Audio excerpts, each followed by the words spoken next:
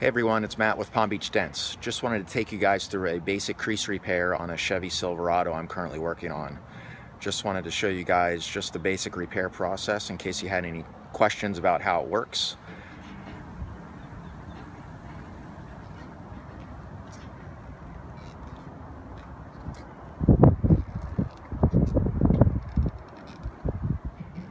I started the repair with the glue pulling method. I applied an adhesive to a tab that fits the damage and attached it to the panel.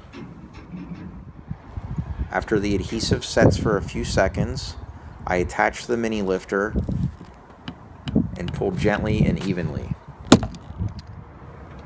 After I finished the glue pulling, I then switched to a thin metal door tool with a very sharp tip on it to push out all the little minor details that are left. And here is the final result of the repair. Thanks for watching.